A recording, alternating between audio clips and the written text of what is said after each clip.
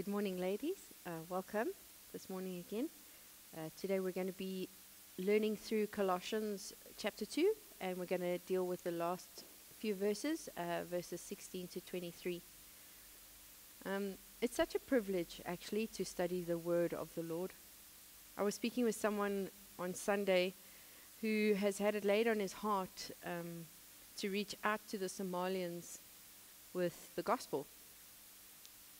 And he was telling me that in Somalia it's illegal to preach the gospel. It's illegal to be a Christian. You will get executed. You will. And so if you are one or become one there, they will kill you. You will die for your faith. And so as a result, there is absolutely no ways at all possible for the gospel to be preached in Somalia. But it so turns out, and this young man was just incredibly inspiring to me because he was saying, if we can't get the gospel to them, the Lord has been so good to them. Did you know that there is a contingent of Somalians that live in Polokwane and that we could reach out to them? And I think that's incredible.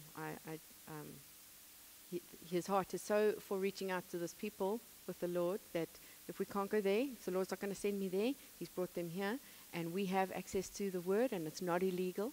And so that's what I was thinking. Here we are sitting with our Bibles comfortably before us, and we're freely able to worship, and we're freely able to be Christian without the reality of execution that others face, not just Somalians, but many others in different countries around the world.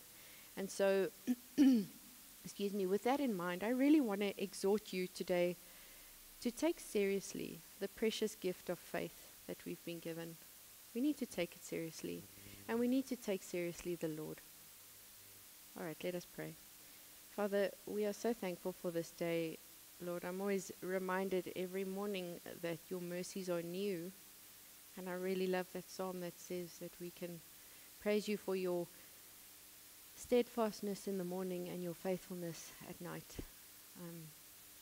And so, Lord, with the privilege that you've given us today to gather together and to learn through your word, I ask that you would bless this time. I ask that you would give me clarity of thought, and that you would open up our hearts and our minds, and that you would cause your word to sink very deep in us, and that with the aid of the Holy Spirit you would transform us into the image of your Son. Amen.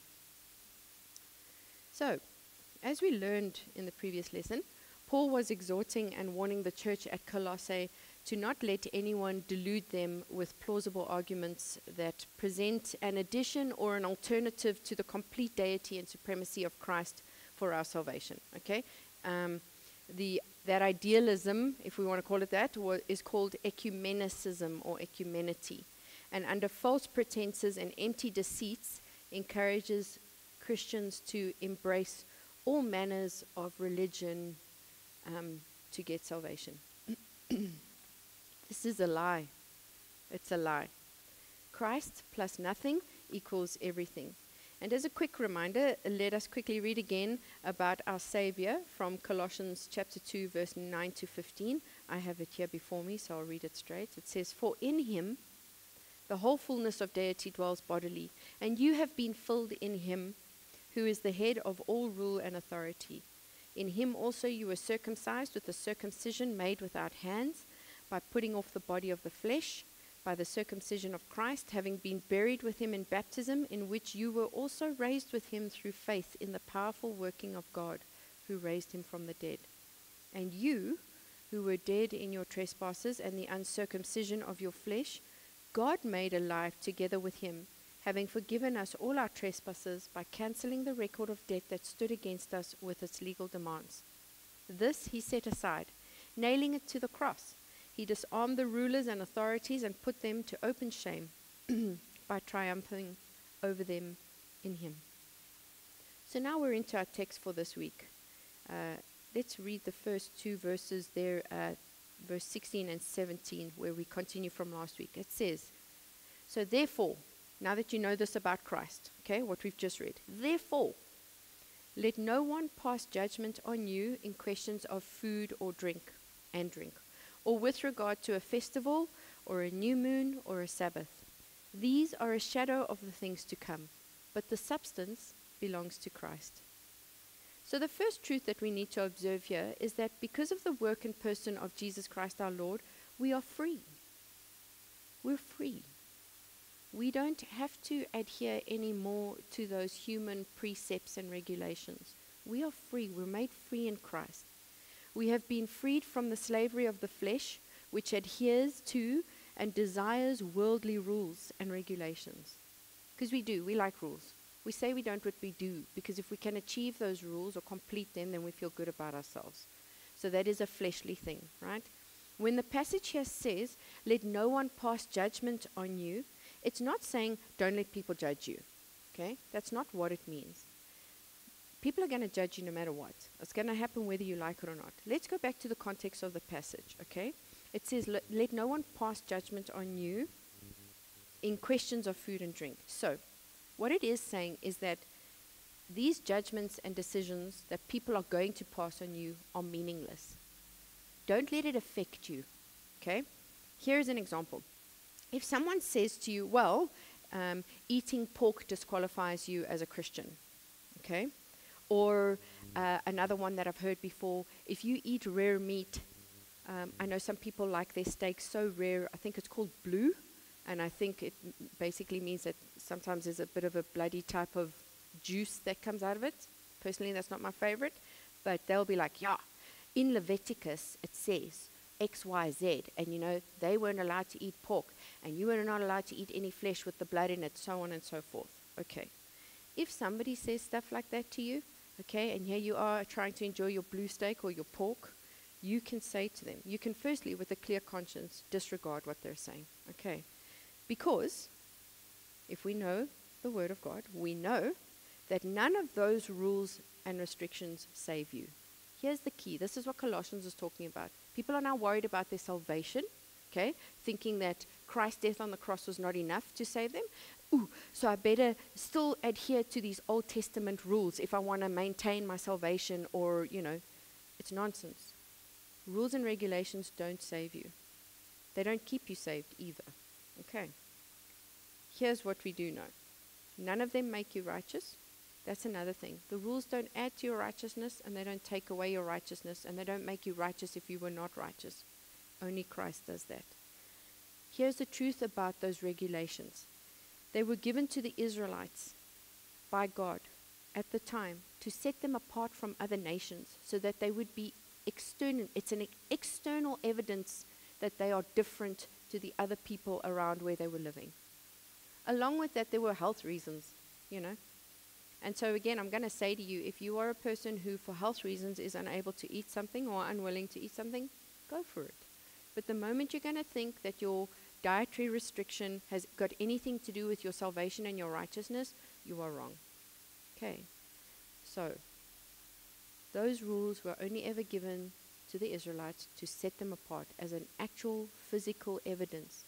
Set apart not because they were holy. It had nothing to do with them as a nation. It had to do with, I need people to see you from the outside that you are different. So, here are some rules. Okay.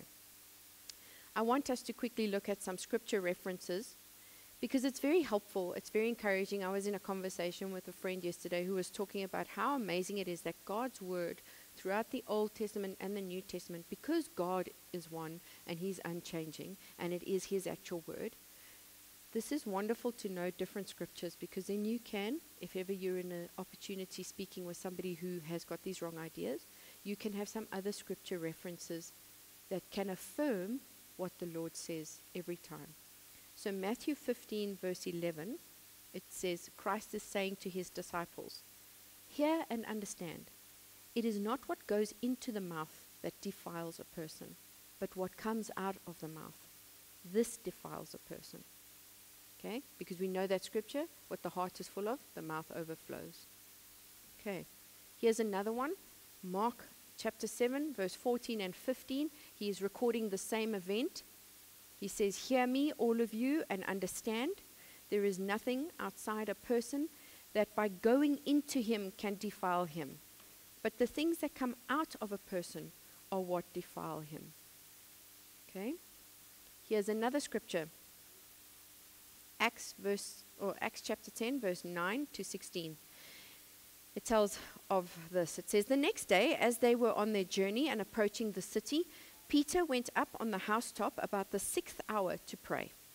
And he became hungry and wanted something to eat. But while they were preparing it, he fell into a trance and saw the heavens opened and something like a great sheet descending, being let down by its four corners upon the earth.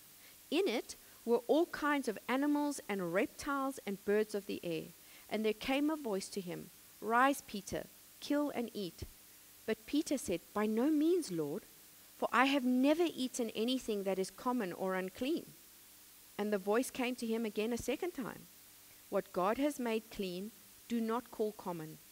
This happened 3 times, and the thing was taken up at once to heaven." So, God does not contradict himself. He doesn't lie, and he doesn't change his mind either. There is words straight out of the mouth of the Lord. What God has made clean, do not call common. Remember last week we spoke about that scripture, and now I'm going to grossly not be able to quote it, where it's, if you do not eat from faith, it is sin. Yeah, anyway, everything that God has made is good is the point. So, I want us to just quickly stay here for a moment on freedom. Yes, we're free in Christ, okay? That's absolutely, there's no question about it. But freedom in Christ does not mean that we are at liberty to live as we please, to the degree that in practicing this freedom we can cause others to stumble. Okay? You are not at liberty to exercise your freedom to the expense of somebody else, at the expense of somebody else. Okay? Here's an example. Even though I am at liberty to drink wine, this is a touchy subject, if I know that a brother or a sister in Christ struggles with this idea, okay, or if I know that there is an unbeliever there who has a concept that, or an idea in their mind that Christians are people who are complete teetotalers and don't touch any alcohol, then it is for the sake of those believers, for the sake of this unbeliever, and for the testimony of Christ, that I abstain from drinking wine. You know, Scripture talks about considering others as more important than ourselves, okay? And so in that moment, to be able to hold back from practicing my freedom, I am not being a stumbling block to that person. Pastor Charlie preached on Sunday about being a stumbling block. You do not want to be a stumbling block to one of the Lord's chosen. Be careful. And we as Christians can do that. Okay. And so, if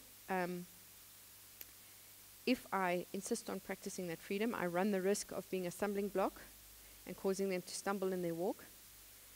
And we know that the Lord is very serious about this.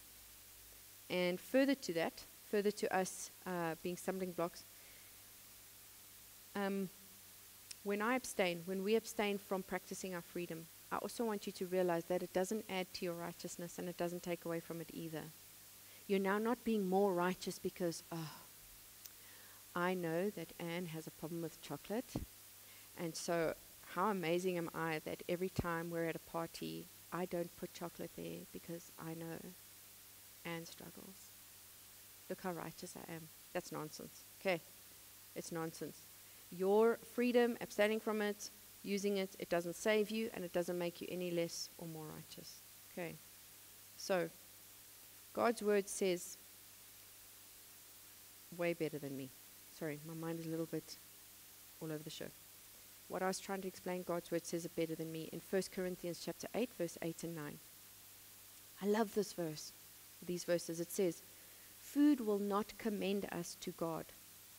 We are no worse off if we do not eat, and no better off if we do. But take care that this right of yours does not somehow become a stumbling block to the weak." There we go. I should have just read that. All right. The second truth we need to observe is that because of the work and the person of Jesus Christ our Lord, festivals, new moons, Sabbaths, rituals, or any other legalistic practice is empty and meaningless. Doing them does not make us righteous, nor do they save us, nor do they make us right before God. Okay, that is what the verse is saying. Let's go back. Let's read it there. It says, Let no one pass judgment on you in questions of food and drink, or with regard to a festival or a new moon or a Sabbath. These are a shadow of the things to come, but the substance belongs to Christ. So, why do they not make us righteous when we practice them? Why do they not make us right before God? Why do they not save us? Because they were only ever a shadow of the things to come. This is interesting. I love how MacArthur explains this. He says, a shadow has no reality. Now, I like this because I'm an artist, so shading and shadows are one of the things that we have to deal with in art, okay? The shadow itself has no reality. What is it? It's a combination of light and the absence of light.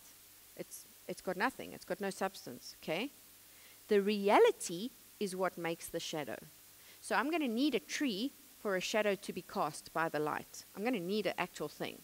So what is our reality? Christ is our reality. He's the one of which all these shadows, he's the substance of which all these shadows are. So all the rituals, the new moons, the festivals, the Sabbaths, everything that sets us apart as such are meaningless in and of themselves. They are the shadow. We now have Christ. He is the substance. He is the reality. Okay. Jesus Christ is the reality to which all of those shadows point. Okay. So, continuing in the preoccupation with the shadows, once you've got the reality, is pointless. If I'm going to sit here, let's use my tree analogy, and be like, oh my gosh, it's a shadow of a tree. Look at all the shadowy leaves. And the tree's like, I mean, you could, I'm right here, if you like. You can touch me. But the shadow! Come on. It's foolishness, okay? Here is Paul's point. True spirituality, our true spirituality does not consist merely of keeping external rules, because that's what these Sabbaths and rituals and those kinds of things are when we observe these certain practices. They are external rules, okay? True spirituality comes from having an inner relationship with Jesus Christ. Isaiah chapter 1, verse 11 to 15, this is from the Lord. It says, "What to me is the multitude of your sacrifices, says the Lord. I've had enough of burnt offerings, of rams, and the fat of well-fed beasts. I do not delight in the blood of bulls, or of lambs, or of goats. When you come to appear before me, who has required of you this trampling of my courts? Bring no more vain offerings. Incense is an abomination to me. New moon and Sabbath and the calling of convocations, I cannot endure iniquity and solemn assembly. Your new moons and your appointed feasts, my soul hates. They have become a burden to me. I am weary of bearing them. When you spread out your hands, I will hide my eyes from you. Even though you make many prayers, I will not listen. Your hands are full of blood." I think God is pretty clear. He is not interested in your external practices. He is not interested because he sees our hearts. So you stand there and you do your things. Let's actually use modern day. Let me tell you something. If you are not a believer, if you are not saved, and you are taking communion because you are fearful of what the other people in church are going to think, let me tell you something. You are heaping judgment on yourself. This is a very, very serious thing. God takes it very seriously. He does not want your empty praise. He does not want your empty external worship. He doesn't want lip service. Okay? He wants your heart. Hosea chapter 6 verse 6. God says, "For I desire steadfast love and not sacrifice, the knowledge of God rather than burnt offerings." Psalm 51 verse 17 says, "The sacrifices of God are a broken spirit, a broken and contrite heart. O God, you will not despise." He will not despise a broken spirit and a broken and contrite heart. That's what God wants. He wants your broken and contrite heart, broken over your sin, contrite over your sin. Not sad and crying and depressed. broken over hating what God hates. Okay? Can you see then that God does not change? He's never accepted ritual and sacrifice. God is interested in your heart, whether you love him or not. Do you love his son? Do you believe him? Do you believe God that his son is your righteousness? Do you believe him that only Christ's death on the cross earns you your salvation? He is not interested in anything else you bring to the table. He's not interested. Let's move on, and we'll read verse 18 and 19 from chapter 2. It says, "Let no one disqualify you, insisting on asceticism and worship of angels, going on in detail about visions, puffed up without reason by his sensuous mind, and not holding fast to the head, from whom the whole body, nourished and knit together through its joints and ligaments, grows with the growth that is from God." How cool is that? It ties in with last week. Obviously it ties in. It's the same letter from Paul. Have you ever had a conversation with someone? I was thinking about some people who've shared this with me. With someone who talks about how they have heard the Lord speak to them, or how they have had a dream or a vision, and then X, Y, Z. Sure. And then they use these experiences and their feelings to affirm the lie that they told themselves, that these are evidences of their relationship with God. Because that's what they do. God speaks to me, therefore I am chosen. It gets worse. Okay, let me not get ahead of myself. I want you to think about people like that. People who I spoke with someone who is really honestly convinced in their heart that they're a believer, refuses to read scripture, has acknowledged that they won't submit themselves to the Lord, but she's convinced that she's a believer because one day, 20 or so years ago, she had a vision of Jesus Christ standing next to her. So I politely said to her, well, how did you know it was Jesus? Do you have a reference? I mean, let's, because, and I'm saying this to you not to ridicule a person. I'm saying this to you to give you tools. I think what we do is we immediately get sucked into, oh my gosh, what's the spiritual verse for this thing? No, wait, just stand back and ask a practical question. Like, how do you know it was Jesus? Like, who affirmed that? If you know anything in Scripture, you know that people need to affirm what you said you saw. Secondly, where in Scripture does it say that you're going to be getting visions now, post Jesus' death and resurrections? It says nowhere. So that's not biblical. So then you need to ask a person that kind of thing. And that is my question. Where in Scripture does it say that you are required to have these feelings and experiences to be a believer? Where does it say that? Furthermore, where in Scripture does it say that these feelings and experiences are proof that you are saved? Nowhere is the answer. Nowhere. It doesn't say any of this anywhere in the Bible. Even in the Old Testament, when prophets were given visions, they were always for the purpose of the glory of God. It was always for a message. It wasn't to elevate these people.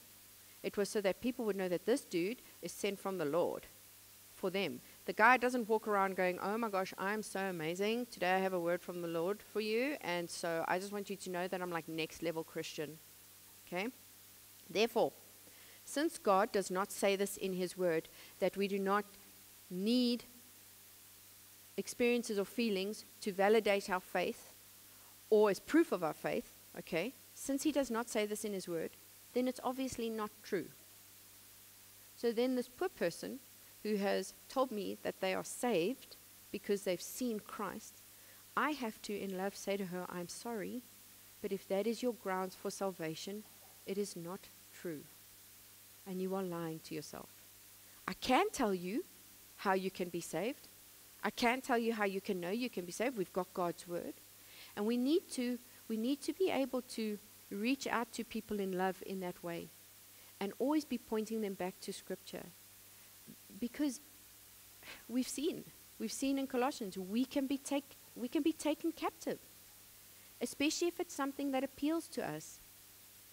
I've no doubt it would be lovely to see a vision of Christ. I think you wouldn't survive it. But I mean, who of us who are believers can't wait to see the Lord? So you can almost understand the appeal that there would be this special thing for this person, that they would have this affirmation. Because let's be honest, it's hard sometimes. It's hard to walk a road and trust the Lord who you believe you can't feel and see and touch. And sometimes we want something tangible. I understand the desire to embrace the lie. But it is a kindness to reach out to people like that. It is a kindness to point them in gentleness and truth to the word. Okay, that is love. Right. So, mysticism, if we go back to the word, if we go back to verses 18 and 19, it says, no, I lie, yes, 18 and 19, let no one disqualify you, insisting on asceticism and worship of angels. Now, let me explain something to you. All of this stuff, all of the spirituality stuff, okay, the common word for it would be mysticism, okay? And it may be defined as the pursuit of a deeper or higher subjective religious experience. It is the belief that spiritual reality is achieved apart from the human intellect. And that lady who told me about her vision has just proven that. There was no clear reasoning and thought behind that. It was subjective. It was personal. There was nobody there to verify. There was nobody with her experience. That immediately makes me go, were you taking a substance maybe? That wouldn't be kind. This spirituality looks for truth internally, weighing feelings, my intuition, and other internal sensations. It weighs those internal sensations more heavily than objective, observable, external data. Okay. It derives its authority, that's the other thing, we'll get there, from a self-actualized and self-authenticated light rising from within. And this is MacArthur's explanation. By the way, when I did question that lady on her vision, she became extremely aggressive. How dare you? Who are you to say that I'm not saved? Who are you to say that I did not see Christ? You were not there. I know what I know. I saw what I saw. I felt what I felt. I can only give her scripture. And you might have been faced with that as well. Sometimes we're faced, I don't know if we all have someone like that in our families or something like that. But very much, and you know what authority you do have? You have God's word. Okay. That is who you are. When you are engaging in these conversations, in gentleness and truth, your authority to question is God's word. Okay. Mysticism, let's quickly talk about that. Where he says here, it's that part in verse 18 where it says, going on in detail about visions puffed up without reason by his sensuous mind. Mysticism, it's very interesting. Have you noticed that people like that, it always focuses on the individual as being set apart for having the special ability to attain a higher spiritual status than anybody else who claims to be a Christian. I don't know if you've had conversations with people like that. Oh, well, you know, I speak with the Lord. I have a vision. I'm able to call upon the Holy Spirit and get him to do my bidding. Have you noticed that the object of that is the person themselves? So mysticism is something that glorifies the person. It's all about them. It's very interesting. If we're all mud, and we all come from the same pool of mud, how is it that any one of us can claim that we're special mud or different mud? If God has come to save all of us who are sinners, and it's only Christ who makes us righteous, then if Rahab is a sinner like me from the same pool of sinners, how is Rahab a special sinner, a set-apart sinner? Why would God only give Rahab that, but not me, or Cabello, or Anne? That doesn't make sense. So mysticism, when somebody is coming to you with their extra special spiritual talents that they claim to have, understand that they're not interested in God's glory. They're interested in their own. And their mysticism is to elevate themselves. Okay. It essentially says, I'm chosen, I'm special, I'm more special than you, I'm more righteous or even more holy than you, because I see visions, or I speak in tongues, I hear the voice of the Lord, etc., etc. In fact, it is only in our physical death that we experience any kind of glory. We'll get glorified bodies, so on and so forth. While we are alive on this earth, we are not glorified in any way. We, as human beings, are not glorified. The glory belongs to God and His Son. He is jealous over His glory for His Son. Okay. Christ did not die on the cross so that we could become super little gods and elevate ourselves amongst others. That's nonsense. Right. Let's go back to the verse. Asceticism. In verse 18, it says, let no one disqualify you, insisting on asceticism. So asceticism is also known as, depending on your Bible version, self-abasement. Self-abasement, and the word of asceticism or self-abasement translates into some super unpronounceable Greek word, which ultimately means humility. Okay? The problem, though, in the issue of Colossae is that their humility here, I like how MacArthur calls them the Colossian errorists. I love that. It's false humility. It's the kind of humility that one delights in.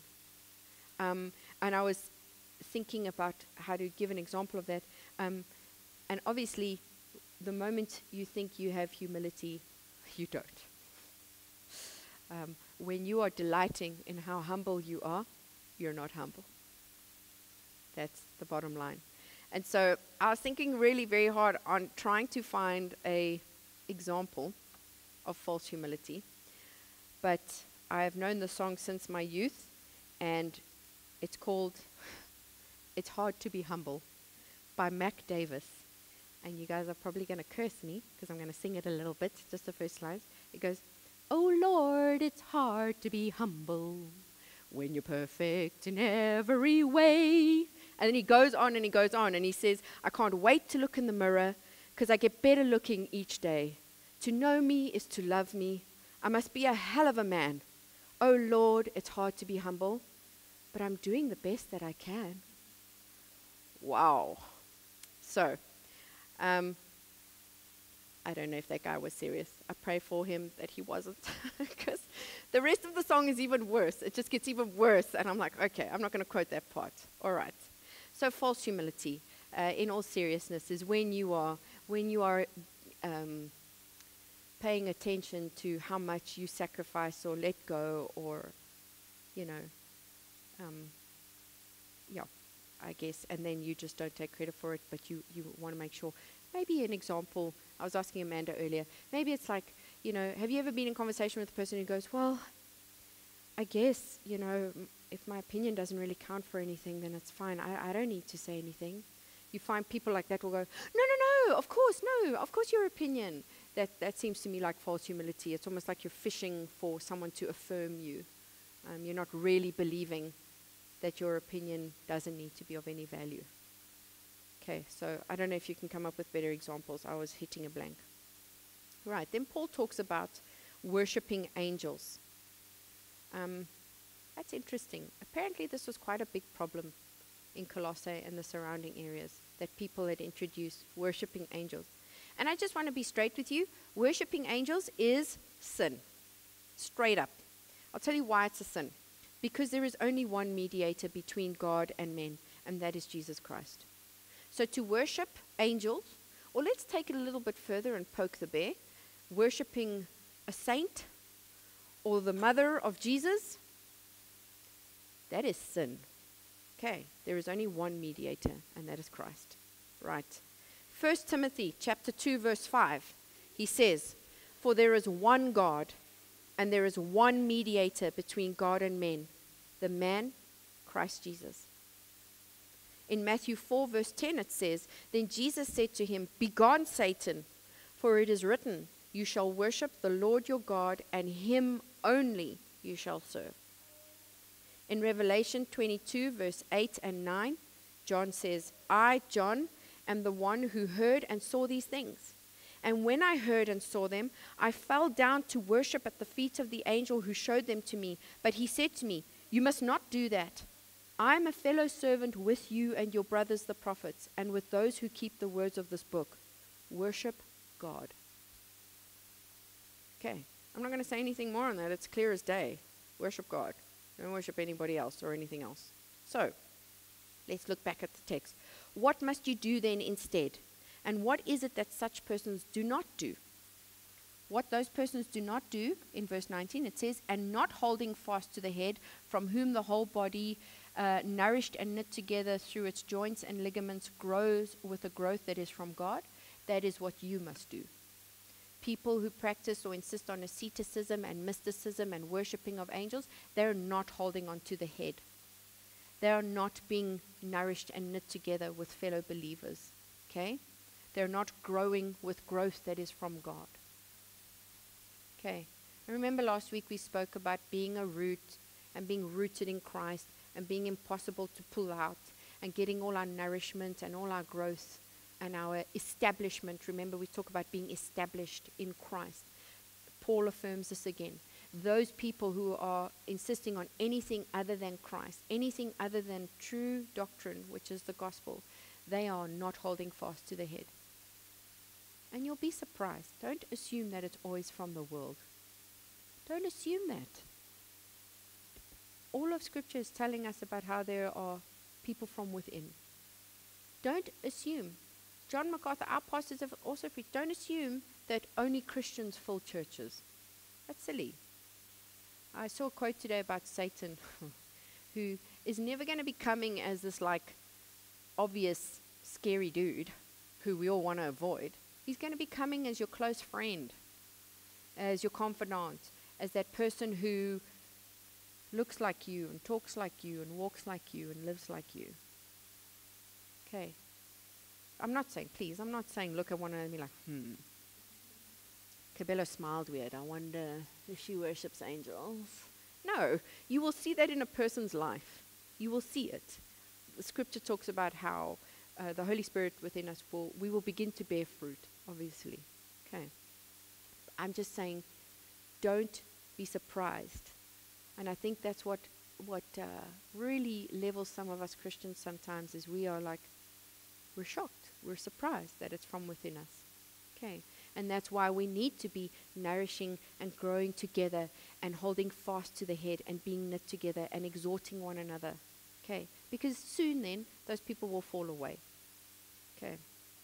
So, how beautiful and encouraging is it, God's word, that we can be nourished and knit together, that we don't have to go this road alone. So, knowing all of this then, knowing all that we've learned now, being reminded again of the complete and perfect work of Christ for our salvation, the free gift from God, the question remains, and Paul asks it in verse 20 and 20 to 22. He says, if with Christ you died to the elemental spirits of the world, remember those basic 1, 2, 3s, those ABCs, why? As if you were still alive in the world, do you submit to regulations such as do not handle, do not taste, do not touch, referring to things that all perish as they are used, according to human precepts and teachings? He's like, dudes, why? Why are you doing this? You're alive now. You are no longer alive in the world. You are dead to the world. You died, and then you were made alive with Christ. You now have Christ. All of those other things fall away. Why are you going back to that? What for? You have something better now. I've given you steak according to your preference, with your favorite side, and you want to go back to cornflakes. I don't know. I love cornflakes, but I'm just saying, I guess steak would be a better option. And Paul's like, seriously, why? Why are you doing that? What for? Do you notice that all of these things have human precepts and regulations, and that they all die as they are used? How interesting. So the point is that all of our external practices, all of these rules and regulations are about things that are temporal. They're temporary. It's temporary. Are we honestly going to peg our eternity on temporary things? That, again, it just seems really foolish. What is not temporary? Who is not temporary? Who is everlasting? Christ. Christ's work is everlasting. Why do you want to go back to the temporary stuff? That doesn't even make sense. So, Christ is everlasting. Our salvation in Him is everlasting. And that is the crux of this whole thing. Paul affirms this in Romans 8, verses 38 to 39. Our salvation in Christ is everlasting. Listen, for I am sure that neither death, nor life, nor angels, nor rulers, nor things present, nor things to come, nor powers, nor height, nor depth, nor anything else in all creation will be able to separate us from the love of God in Christ Jesus our Lord. Nothing is the collective term. Nothing. So if Christ has died for you and you have been raised with Him, then nothing, none of those rituals, food regulations, observations, none of that is going to do anything for you. It can't separate you from Him, and it can't add anything to it. So, what then does Scripture tell us is the truth about these things that are not Christ? What does Scripture say about rituals and asceticism and worshipping angels and ecumenicism and anything that regards Christ plus, etc., etc.? Let's read the last verse in Colossians 2. These have indeed an appearance of wisdom in promoting self-made religion and asceticism and severity to the body, but they are of no value in stopping the indulgence of the flesh. They have no value. They look really wise. Let's be honest, you know. A lot of these self-made religions, people think they're next level people. They just think they're better than you. They think, you know, if I'm not doing this or if I am doing that, then I must be a better person than you. That's nonsense. They've got no value. It's all external. All of it's external, right? It says it's got no value in stopping the indulgence of the flesh. Now that's an interesting observation, okay? Because then that means that we practice them, but at some point in time we're going to go back to the indulgence of the flesh, right? So then why are they of no value in stopping the indulgence of the flesh? It's a question I hope you all have the answer to, but I'm going to give it anyway. Because unless your heart is changed, the desires of your flesh will not be changed. The desires of your flesh, even though you change them for a while, are not sustainable. There will be no lasting change. None. It can't. I'll give you an example from my personal life. It so happened that Mike and I met, and in that time he came to salvation. The Lord saved him, and within that time we got married. And from the time that we met to the time that we got married, and within that time was 9 months. So it was very quick. It was very, very quick. And his transformation was radical. Mike had been a man who was part of the Freemasons. He had been a man who indulged in social drinking, smoking, and all the other things that go with that kind of lifestyle. Okay? And his sons had been raised by such a man. And when he came to salvation, and we happened to get married as well in that time, and he happened to meet me, it was a very difficult pill for his kids to swallow, because they were convinced that it was me, that I had changed him. But the truth of the fact remains that there is no such thing. There is no love on this earth from a human being that's ever going to cause and sustain lasting change in anyone else. Only Christ can make a new heart and sustain that. And praise God that this year we'll be married for 20 years. I'm hoping that his sons can see now that that change has got nothing to do with me. There's no ways. I mean, I don't even have the energy to sustain my own change, let alone somebody else's. And we can see just the fact that Mike has not reverted back to that change is real and living, that he has Christ in him. And that is what I wanted to show you. I found a beautiful quote yesterday in preparing for this lesson by C.S. Lewis. He said, "I cannot, by direct moral effort, give myself new motives. After the first few steps in the Christian life, we realize that everything which really needs to be done in our souls can be done only by God. That's incredible. That's wise. That's wise to acknowledge that by our own direct moral effort, we are never going to be able to give ourselves new motives. Okay? So the transformation and increase of the desires of our hearts over time is most certainly the work of the Holy Spirit, right? But we also have an essential role to play. We can't just be like, I'm infused, and so now osmosis and woo, one day I'm going to be awesome.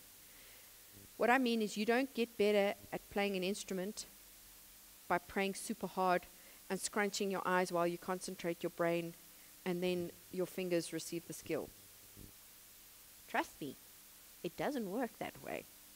You've got to also put in the time and effort. You've got to practice. Go and find some sheet music. Go and ask a person who knows how to play music to teach you something. But as you practice and you put in the time and the effort and you seek the Lord, He is faithful to grow you. And it is exactly the same with our spiritual walk. So the more we desire the Lord, the more He makes us desire Him. The more we desire to learn and to do His will, the more He causes us to desire to learn and do His will. And learn and do it. It's a wonderful, think of it like a spiral, upwards and upwards. Because all of Scripture points to Christ as the light, and the life of a Christian grows brighter and brighter until full day light. It's all motivated and it's all sustained by God. All of it. He starts it in us. He made us alive. So now we're alive, and we're only sustained by God, who can sustain that life. And then we must now respond to that life, and He gives us more, and now we respond to it, and He gives us more, and now we respond to it, and so on and so forth. Okay. In Ezekiel chapter 36, verse 26 and 27, the Lord says this to the Israelites. He says, "And I will give you a new heart, and a new spirit I will put within you, and I will remove the heart of stone from your flesh, and give you a heart of flesh. And I will put my spirit within you, and cause you to walk in my statutes, and be careful to obey my rules." If the Lord has said that of the Israelites, His chosen people, how much more is it true of those of us who have died with Christ and been raised with Him? He will give us the new heart. He will remove the old heart. He will put His Spirit in us. He will cause us to walk. Isn't that so cool? It's so cool.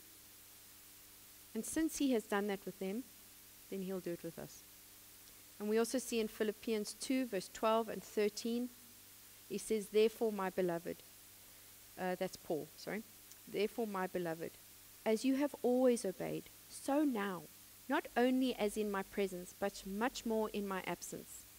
Work out your own salvation with fear and trembling, for it is God who works in you, both to will and to work for His good pleasure." It is God who works in you.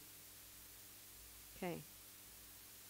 That's why all of those worldly nonsense, all those external things are never going to change your flesh. It's a renewed heart, a heart in Christ that changes your flesh. Okay, so in closing, how then do we see to it that no one takes us captive? How do we see to it that no one passes judgment on us, and let no one disqualify us? Along with the precious Holy Spirit of God, what tool or weapon do we have? Let me tell you, it's no secret. The Bible. Which is really cool, because Hebrews 4 verse 12 says, "For the word of God is living and active. It's sharper than any two-edged sword, piercing to the division of soul and spirit, of joints and of marrow, and discerning the thoughts and the intentions of the heart." We have the living word of God. That is how we do not get taken captive. That is how we let no one pass judgment on us. That is how we let no one disqualify us, because we know God, we know what His word says, and we believe Him.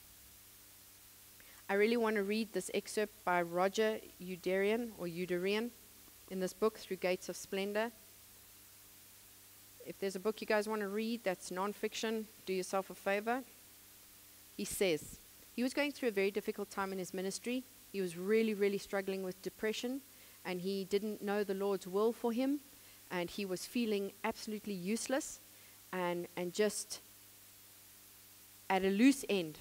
Okay, he didn't know what God wanted from him. But he says this. He says, "My mind was made only to love him, my body also, which includes my tongue in all its activities."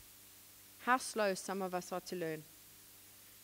"But I will be led and taught of the Holy Spirit. God desires full development, use, and activity of our faculties.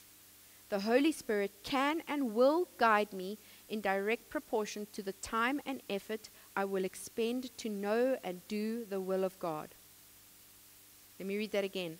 The Holy Spirit can and will guide me in direct proportion to the time and effort I will expend to know and do the will of God.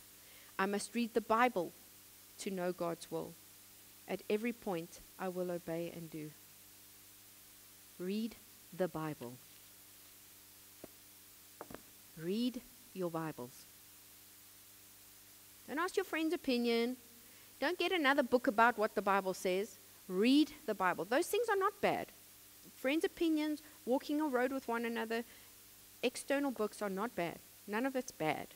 Okay, unless it's, of course, contradicting Scripture. Read God's Word. Make a habit of it. Make it become every day of your life if you can. Whenever you've got a chance. I'm going to be so bold, and I hope I don't offend anyone. But I know that there's lots of moms here. And I know that sometimes a mom's only free time happens to be on the loo. Okay? I don't see anywhere in Scripture where it says you're not allowed to read Scripture on the loo. I'm dead serious. If in all things we must do all things to the glory of God, then even being on the loo, if that is your only time of 5 minutes, take your Bible, go with you, and go and read it there. I'm not even a mom, and sometimes the loo is the only time I have at that point in time. Do whatever you can, wherever you can. Read the Bible. Pray to the Lord. He's made it obvious for you. He's given you everything you need for success. Okay. So, we must incessantly, persistently, diligently, and without ceasing, pray to the Lord and read His Word. Let us pray. Father God, we thank you for your Word. You are too good to us, Lord. Amen.